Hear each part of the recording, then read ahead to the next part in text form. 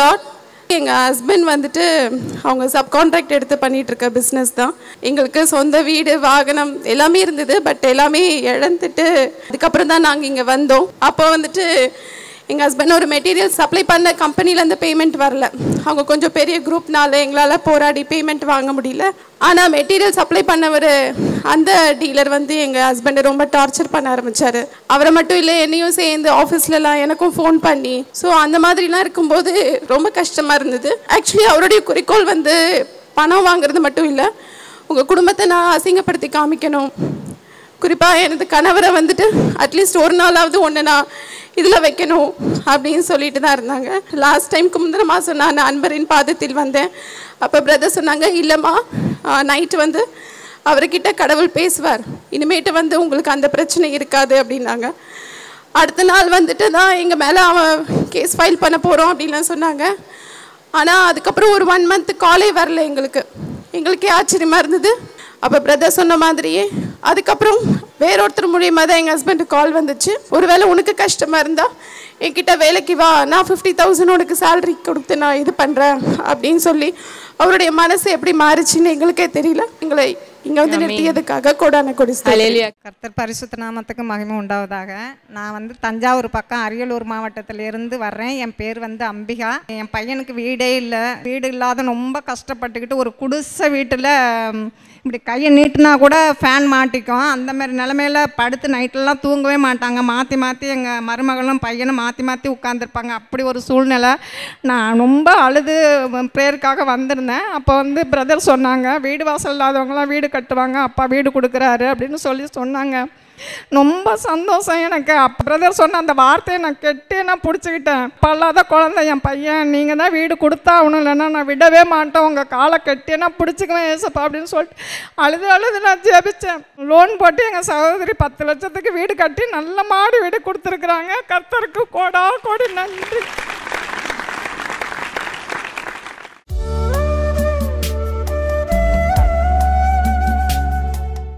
கிறிஸ்துவுக்குள் மிகவும் பிரியமான எனதருமை சகோதர சகோதரிகளே, நம்மை சிருஷ்டித்தவரும் நம்மை உண்டாக்கினவரும் நம்மை ஒருபோதும் மறந்து போகாதவருமாகிய இயேசு கிறிஸ்துவின் இணையற்ற நாமத்தினாலே உங்கள் எல்லாரையும் வாழ்த்தி ஆசீர்வதிக்கிறேன். அல்லேலூயா. எல்லாரும் சந்தோஷமா இருக்கீங்களா? இந்த நாளிலும் ஆண்டவருடைய பாதப்படியிலே அமர்ந்து ஆண்டவரே என்ன வார்த்தை சொல்லி என் பிள்ளைகளை ஆசீர்வதிக்க விரும்புகிறேன். என் பிள்ளைகளுக்கு ஆண்டவர் சொல்லுகிற மங்கள வார்த்தை என்ன? தேவ சமூகத்திலே நான் ஜெபத்திலே தரித்திருந்த பொழுது கர்த்தர் இந்த நாளிலே நம்மை ஆசீர்வதிக்கும்படி நமக்கு கொடுத்த மங்கள வார்த்தை 2 நாளாகமம் 16:9 வாசிப்போமா? தம்மை பற்றி உத்தம இருதயத்தோடு இருக்கிறவர்களுக்கு தம்முடைய வல்லமையை விளங்க பண்ணும்படி கர்த்தருடைய கண்கள் பூமி எங்கும் உலாவி கொண்டிருக்கிறது. இந்த விஷயத்தில் மதி இல்லாதவராயிருந்து ஆகையால் இது முதற்கொண்டு உமக்கு யுத்தங்கள் நேரிடும் என்றார். முதலாவது, ஆண்டவருடைய கண்கள் நம்மீது உலாவி நம்மேல் பதிந்திருக்கிறபடியினாலே நம்முடைய வாழ்க்கையிலே நன்மையான காரியங்கள் நடக்கும். தடைபட்டிருக்கிற நல்ல காரியங்களை எல்லாவற்றையும் ஆண்டவர் இன்றைக்கு செய்து வைப்பார். 2வதாக, ஆண்டவருடைய கண்கள் நம்மீது பதிந்திருக்கும் பொழுது நம்முடைய ஜெபங்கள் கேட்கப்படும் என்று ஆண்டவர் சொல்லுகிறார். 2 நாளாகமத்தின் புஸ்தகம் 7ஆம் அதிகாரம் 15வது வசனம் இப்படியாய் சொல்லுகிறது. வாசிப்போமா? இந்த ஸ்தலத்திலே செய்யப்படும் ஜெபத்திற்கு என் கண்கள் திறந்தவைகளும் என் செவிகள் கவனிக்கிறவைகளுமாய் இருக்கும். இந்த ஸ்தலத்திலே செய்யப்படும் ஜெபத்திற்கு என் கண்கள் காண்கிறதாகவும் என் செவிகள் கேட்கிறதாகவும் இருக்கும். எந்த இடத்துல சொல்லப்பட்டிருக்குதுன்னா, அன்றைக்கு சாலமோன் ஒரு பெரிய தேவாலயத்தை பிரதிஷ்டை பண்ணும் பொழுது அந்த தேவாலயத்தில் நின்று அவன் ஜெபிக்கும் பொழுது ஆண்டவர் அந்த உத்தரவாதத்தை கொடுக்கிறார். இந்த இடத்திலிருந்து நீங்கள் செய்கிற எல்லா ஜெபத்திற்கும் என்னுடைய கண்கள் காண்கிறதாகவும் செவிகள் கேட்கிறதாகவும் இருக்கும். எந்த இடத்துல? ஜெப மண்டபத்திலே, சாலமோன் கட்டின ஜெப மண்டபத்திலே. இன்னைக்கு இந்த இடத்துல நீங்க என்னெல்லாம் கேட்குறீங்களோ எல்லாவற்றிற்கும் கண்கள் காண்கிறதாகவும் செவிகள் கேட்கிறதாகவும் இருக்கும். ஜெபங்கள் வாயிலிருந்து வரும், இல்லைன்னா இருதயத்தில் இருக்கும். அதான் ஆண்டவர் பார்க்கிறாராம். பாருங்க, அந்த சத்தம் வெளியே வந்தாலே அது ஒரு பொருளாக இருக்காது, காற்றோடு காற்றாக கலந்து விடும். அதுதான் ஜெபம். அல்லாவிட்டால் உடைய இருதயத்தில் இருக்கும், அதை யாராலும் கண்களால் பார்க்க முடியாது அந்த விண்ணப்பங்கள். அவற்றை ஆண்டவர் பார்க்கிறாராம். அந்த ஜெபங்களுடைய சத்தத்தை ஆண்டவர் கேட்டார். அவர் கேட்டு பதில் கொடுக்கிறவர், கண்டு குறிப்பறிந்து செயல்படுகிறவர் நம்முடைய ஆண்டவர். இன்றைக்கு இந்த இடத்துல நீங்கள் ஜெபிக்கிற ஜெபங்களுக்கு ஆண்டவருடைய கண்கள் காணும் என்று சொல்லுகிறார். ஜெபங்களை காண்கிற ஆண்டவர், ஜெபங்களை காண்கிறவர், ஜெபங்களை கேட்கிறவர், அதை பார்க்கிற ஆண்டவர், அதை பார்த்து அற்புதங்களை செய்கிற ஆண்டவர். சில நேரங்களில் சாட்சி சொல்லும் போது சொல்லுவாங்க, ஐயா ஜெபம் பண்ணி எனக்கு ஒரு வார்த்தை கொடுத்தாரு, அந்த வார்த்தையை வச்சே நான் ஜெபம் பண்ணிட்டு இருந்தேன், அந்த வார்த்தை மனு உருவானது. ஹல்லேலூயா. என் அன்பு சகோதரரே சகோதரியே, நீங்க உங்க வீட்டில் கண்டிப்பா ஒரு ஜெப அறையை ஏற்படுத்தி ஆகணும். இது வரைக்கும் உங்களுடைய குடும்பத்தில் உங்க வீட்டில் ஜெப அறை இல்லைன்னா, ஒருவேளை அது பெரிய ரூம் எல்லாம் இல்லை பிரதர், எங்க வீட்டிலேயே ஒரு சின்ன ஹாலும் ஒரு சின்ன பெட்ரூமும் தான் இருக்கு, ஒரு கிச்சன் தான் இருக்கு அப்படின்னா, உங்கள் ஹாலில் ஒரு கேட்டன் போட்டாவது ஒரு இடத்த மறைச்சி அங்கே ஒரு சேரை போட்டு இல்லைன்னா ஒரு செல்ஃப் அடித்து பைபிள் பாட்டு புக்கெல்லாம் அங்கே வைங்க. ஒரு சின்ன இடத்தையாவது நீங்கள் உருவாக்குங்க. அதுக்கு மிஸ்பான்னு பெயர் சொல்லப்பட்டிருக்கிறது. அன்றைக்கு குடும்பத்தை விட்டு துரத்தப்பட்ட எப்தாவுடைய சக்ஸஸுக்கு காரணம் என்ன தெரியுமா? அவன் எங்கே போனாலும் மிஸ்பாவில் போய் ஆண்டவரிடத்தில் ஜெபம் பண்ணிட்டு போவான். அந்த ஜெபத்தை ஆண்டவர் கேட்டார். அந்த ஜெபத்திற்கு ஆண்டவருடைய கண்கள் திறந்திருந்ததாம். ஆண்டவருடைய கண்கள் திறந்திருக்குமாம். அந்த மிஸ்பாவில் போவான், திரும்பி வரும்பொழுது மிஸ்பாவில் வந்து ஆண்டவருக்கு நன்றி சொல்லிவிட்டு தான் வெளியே போவான். உங்கள் வீட்டில் ஒரு மிஸ்பா வேண்டும். அழிவுகளுக்கு இருந்து நீங்கள் பாதுகாக்கப்படும்படி உங்கள் வீட்டில் கண்டிப்பாக ஒரு மிஸ்பா இருக்க வேண்டும். ஒரு ஜெப அறை கண்டிப்பாக இருக்க வேண்டும். அது பெருசாக நீங்கள் பளிகு போட்டு ரெடி பண்ணலைனாலும் பரவாயில்ல, ஒரு கேட்டன் போட்டு ஆவது.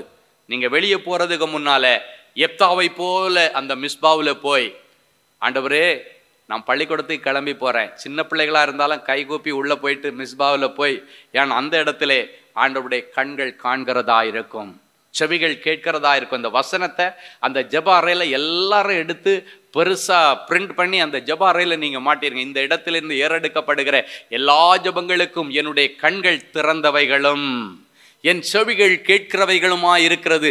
இந்த வசனத்தை நீங்கள் அங்கே வைக்கணும்.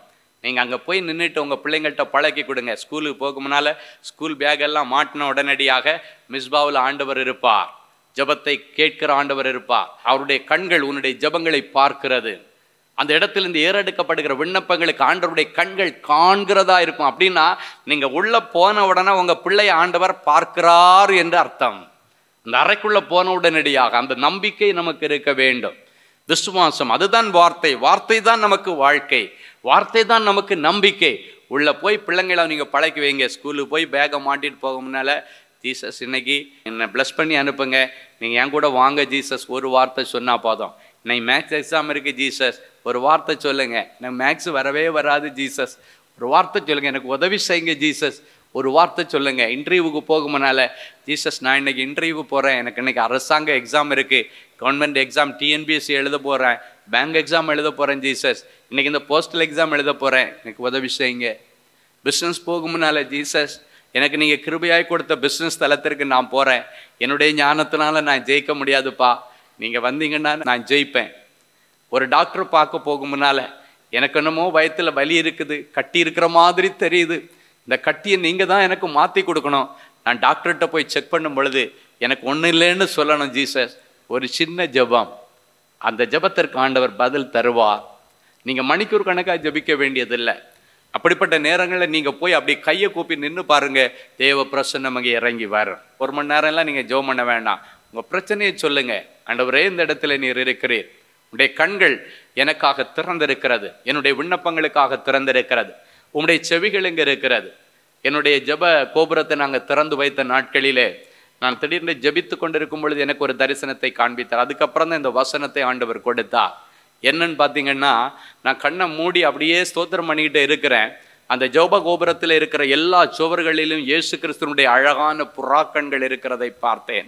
அங்கங்கே இயேசு கிறிஸ்துவனுடைய செவிகள் பொதிக்கப்பட்டிருக்கிறதை நான் பார்க்கிறேன். திடீர்னு பார்க்குற ஷவர் இருக்கு, ஷவரில் பார்த்தா ஸ்பீக்கர் எப்படி மாட்டியிருப்பாங்களோ, எல்லா அறைகளிலும் இயேசு கிறிஸ்துடைய செவிகள், எல்லா அறைகளிலும் இயேசு கிறிஸ்துடைய கண்கள் அப்படி பதிந்திருக்கிற மாதிரி நான் கண்டேன். அப்பதான் கேட்ட, ஆண்டவரே இந்த தரிசனத்திற்கு விளக்கம் என்ன?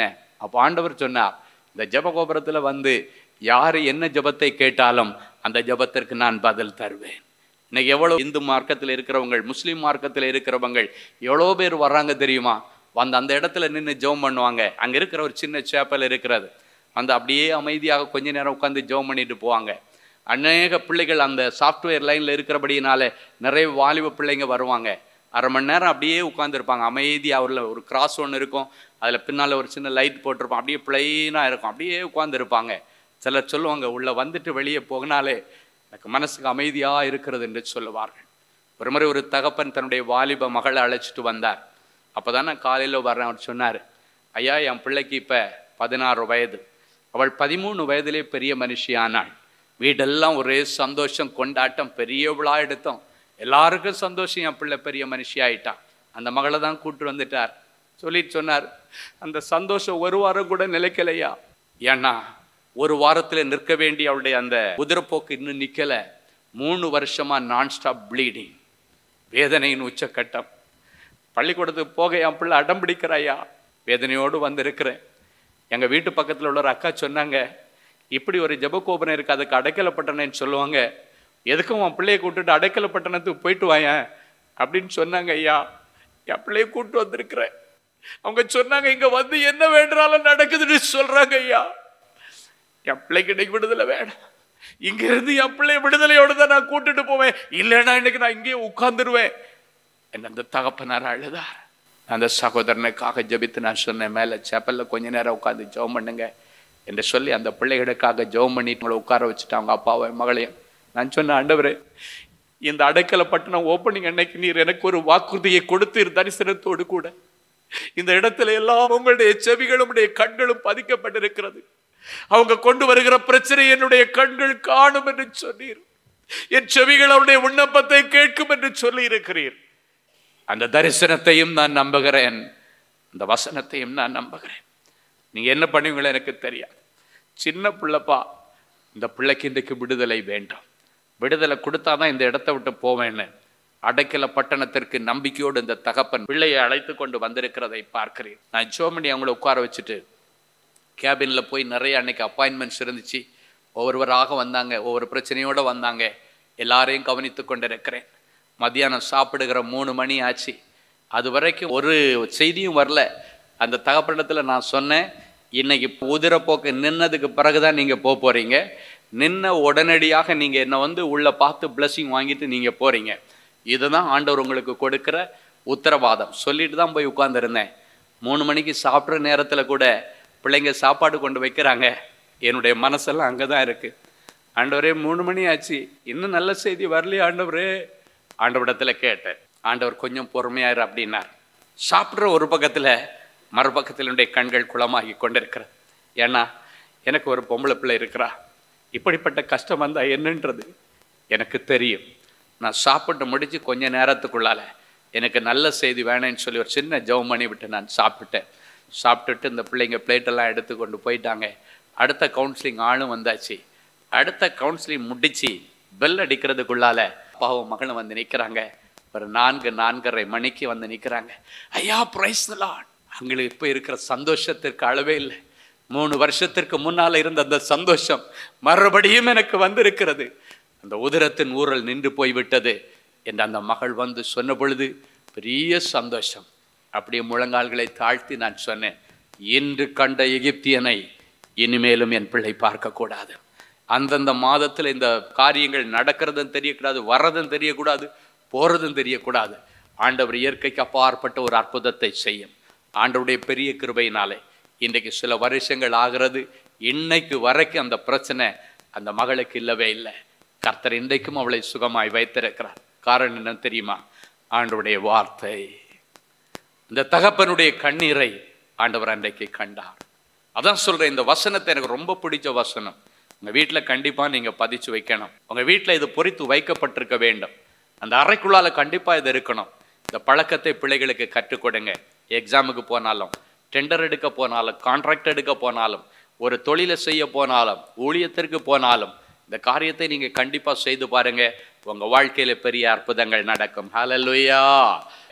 இயேசு திரளான ஜனங்களை கண்டு மனதுருகினாராம். உங்கள் ஒவ்வொருவரையும் அவருடைய கண்கள் காண்கிறார். திரளான ஜனங்களை அவர் கண்டு என்று சொல்லப்பட்டிருக்கிறார். அப்படின்னா ஒவ்வொருவரையும் பார்க்கிறார். ஒவ்வொருவரையும் பார்த்து அவர்கள் மேல் மனதுருகி அவர்களிலே வியாதியஸ்தர்களாய் இருக்கிறவர்கள் அத்தனை பேரும் சுகமாக்கினாராம். வியாதியஸ்தர்களாய் இருந்த ஒரு சிலருக்கு அல்ல சுகம், அவர்களில் வியாதியஸ்தர்களாய் இருக்கிறவர்களை பன்மையிலே போடப்பட்டிருக்கிறது. வியாதியஸ்தரனாய் இருக்கிறவனை என்று சொல்லவில்லை. ஆண்டவர் பார்க்கிறாரு அவங்கள எத்தனை பேர் வியாதியோடு இருக்கிறாங்க. அப்படின்னா வேற பிரச்சனையோடு அநேகம் பேர் இருந்திருப்பார்கள் என்று அர்த்தம். இல்லைன்னா ஆண்டவருடைய வார்த்தையை கேட்க அநேகம் பேர் இருந்திருப்பார்கள். திரளான ஜனங்களை கண்டு மனதுருகினார். மனதுருகி அவருடைய பார்வையில யார் யார் வியாதியஸ்தர்களாய் இருக்கிறார்கள் என்று கண்டாரோ அவர்கள் அத்தனை பேரையும் சுஸ்தமாக்கினாராம். இன்றைக்கு அதே ஆண்டவருடைய கண்கள் உங்கள் மேலே உலாவிக் கொண்டிருக்கிறது. உங்கள் எல்லாருடைய சரீரத்தை ஆண்டவர் ஒட்டு கவனிக்கிறார்.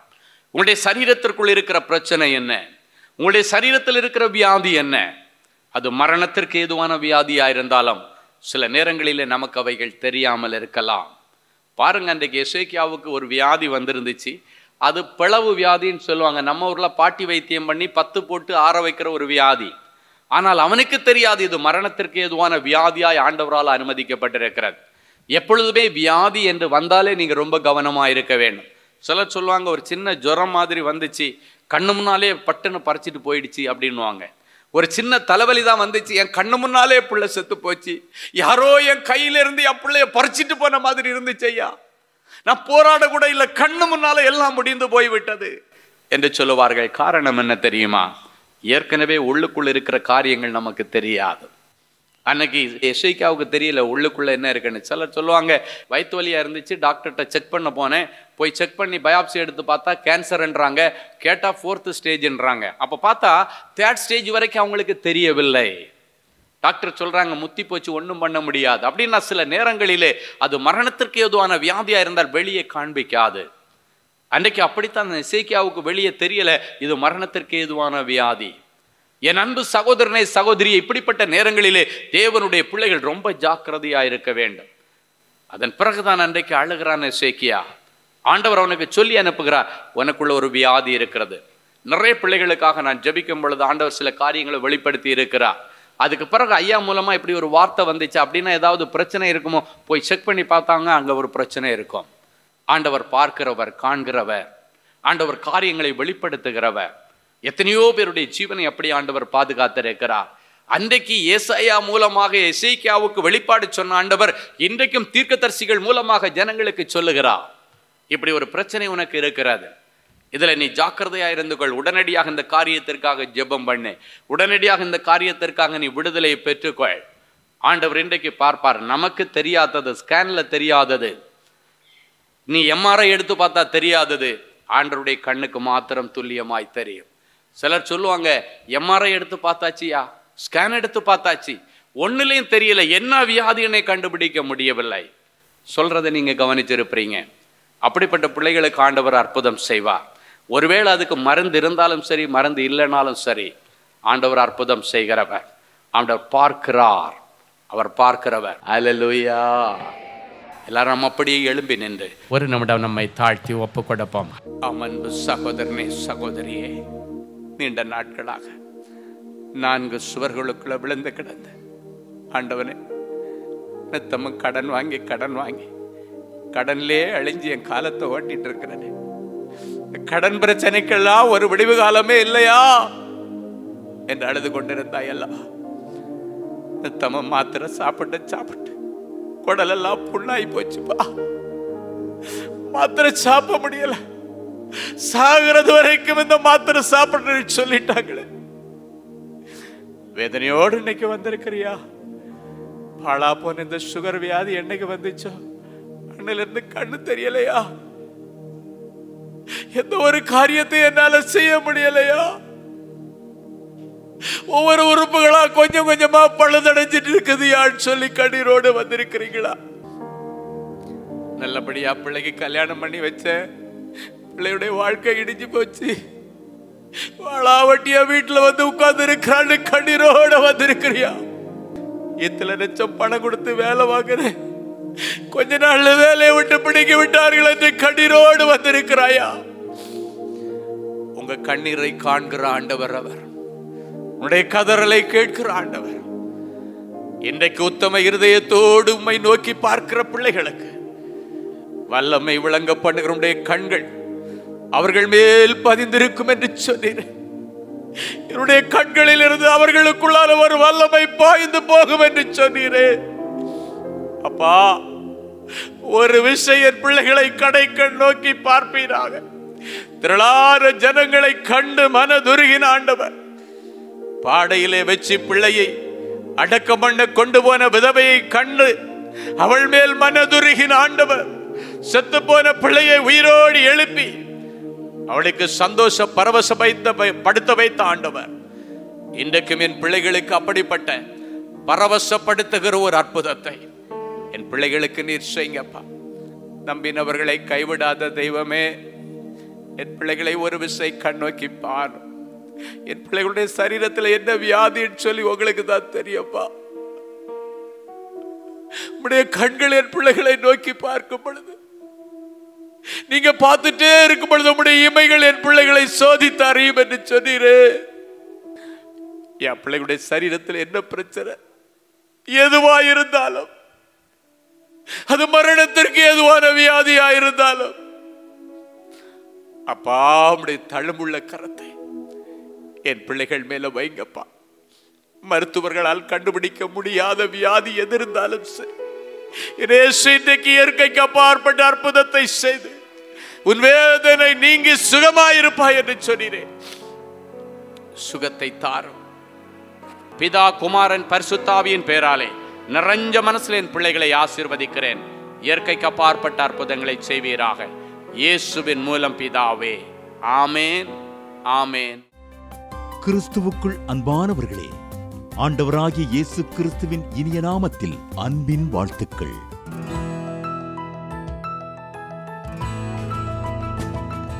எங்களுடைய மார்வெல் திருமண தகவல் மையத்தை ஆன்லைன் சேவை மூலம் உங்களுக்கு அறிமுகப்படுத்துவதில் நாங்கள் மிகுந்த மகிழ்ச்சி அடைகிறோம். எங்களது மார்வெல் திருமண மையம் கிறிஸ்தவ குடும்பத்தில் திருமணத்திற்கு ஆயத்தமாயிருப்பவர்கள் தங்களுக்கு ஏற்ற வாழ்க்கை துணையை தேர்ந்தெடுக்க சிறந்த திருமண சேவை மையமாக இருக்கிறது. மேலும் மார்வெல் திருமண தகவல் மையத்தில் நீங்கள் பதிவு செய்வதற்கு எங்களது இணையதள முகவரி www.marvelmatrimony.com மற்றும் அலைபேசி எண் 7824855999 என்ற எண்ணிற்கு தொடர்பு கொள்ளலாம். சென்னை, நாகர்கோவில் மற்றும் மும்பை நகரில் உள்ளவர்கள் பதிவு செய்ய விரும்பினால் கீழ்கண்ட விலாசங்களில் உள்ள எங்களது அலுவலகங்களோடு தொடர்பு கொள்ளலாம். தேவனின் அன்பு ஊழியங்கள் எண் 14, ராமலிங்க நகர், OMR ரோட், SRP டூல்ஸ் அருகில், கொட்டிவாக்கம், சென்னை 41. Email info@marvelmatrimony.com. ஆண்டவர்தாமே உங்களை அளவில்லாமல் ஆசீர்வதிப்பாராக. Genesis Creations Media Academy, Certification in Media Technology. Our course includes videography, photography,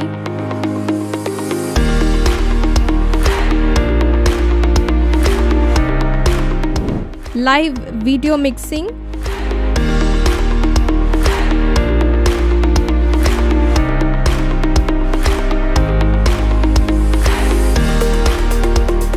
Photoshop, live sound mixing,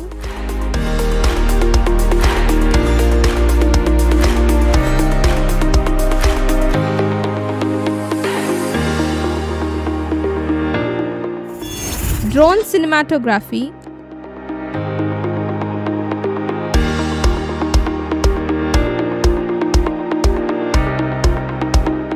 and video editing.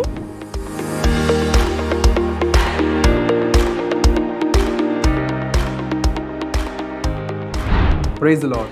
I welcome you all on behalf of Genesis Creations Media Academy. இந்த course நாங்கள் start பண்ணதுக்கான main reasons பார்த்தீங்கன்னா 3 benefits இருக்குங்க. First benefit பார்த்தீங்கன்னா இந்த course வந்து just 3 months course தான். நீங்கள் 3 months இந்த கோர்ஸை நீங்கள் படித்து முடிச்சிடலாம். செகண்ட் பெனிஃபிட் பார்த்தீங்கன்னா இது வந்து ரொம்ப காஸ்ட் எஃபெக்டிவ். ஸோ நீங்கள் ஈஸியாக அஃபோர்ட் பண்ணி இந்த கோர்ஸை நீங்கள் படித்து முடிக்கலாம். மூணாவது பார்த்தீங்கன்னா இங்கே வந்து professional teaching with professional equipments கொடுக்குறோம். ஸோ நீங்கள் ஃப்யூச்சரில் எங்கேயாவது போய் ஜாப் ஜாயின் பண்ணாலும் சரி, இல்லை நீங்கள் வந்து பிஸ்னஸே ஆரம்பித்தாலும் சரி, அந்த ப்ரொஃபஷனல் எக்யூப்மெண்ட்ஸை ஹேண்டில் பண்ணுறதுக்கான ப்ரொஃபஷனல் ட்ரைனிங் நாங்களே உங்களுக்கு கொடுத்துருவோம். ஸோ நீங்கள் கோர்ஸ் முடிச்சுட்டு வெளியே போகும்போது உங்களுக்கு ஜாப் கைடன்ஸ் அண்ட் இன்டர்ன்ஷிப் நாங்களே கொடுத்துருவோங்க. ஸோ இதுக்கும் மேலே உங்களுக்கு ஏதாவது டீட்டெயில்ஸ் வேணும்னா நீங்கள் ஸ்டாஃபை காண்டாக்ட் பண்ணலாம், உங்களுக்கு எல்லா டீட்டெயில்ஸும் கொடுப்பாங்க. வாங்க நம்ம கிளாஸ் ரூமில் சந்திக்கலாம். Thank you. For further details, contact 7824850999 or visit our website at www.genesiscreations.in.